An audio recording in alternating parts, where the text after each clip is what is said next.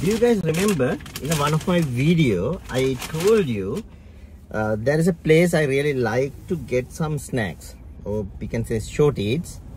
I feel like they're very clean and it's good food. So I have new food to introduce you today. So this is called Imbul Kiribath. So how they made this is a rice. This outlay is a rice, and then in the middle, let me show you. So in the middle, they put some mix with the coconut, sugar, and it's very sweet, right? It made with we call panipol. It made with the coconut and sugar, and then they wrap with the rice. It's really tasty.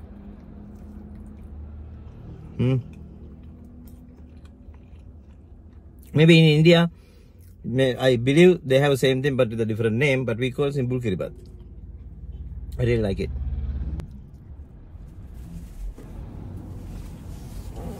Shall I tell you a funny story?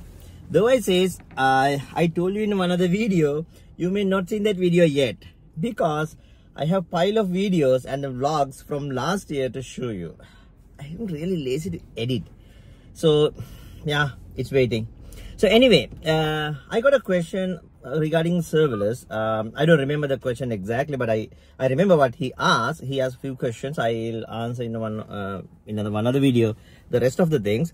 But the one question was, I'll put in the screen. The one question was, what is the best way to do the serverless? Whether it's use Express or the Nest.js or something like that, or else what happened to the call start and so on and so forth. So here's my advice, right? If you're doing a serverless project, I would recommend you to use the serverless framework. I have done some few examples, few tutorials in this channel, so you can go and watch those. Use serverless framework. Serverless framework 3 is out there, so it has a bunch of features. You can do a lot of things with that without even touching CloudFormation, right? So it's okay to use Express or Nest.js, nothing wrong with that. But as he said, there's a call start involved here, right? Because if you get the Nest.js, sometime it may take few seconds to load it, right? So there are a few alternatives. You can compile this web packs, and there are a few alternatives they have documented in their website. You can go and check that. But I would say go with the plain TypeScript using a serverless framework. So serverless framework with TypeScript, not the JavaScript, because plain Node Java, it's really hard to code, no types, and there are so many errors can introduce to your code.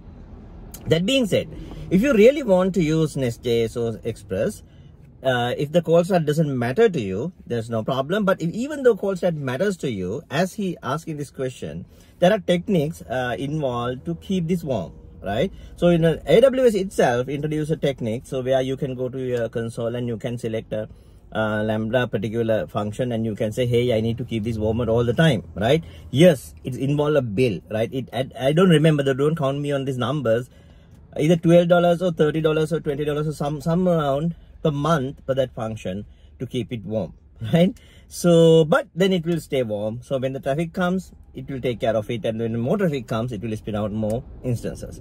So that's the answer. Go with the serverless framework. If you can, if you really deadly want to use an Nest.js or any other framework, do it, but with knowing what you're doing. See you in another video.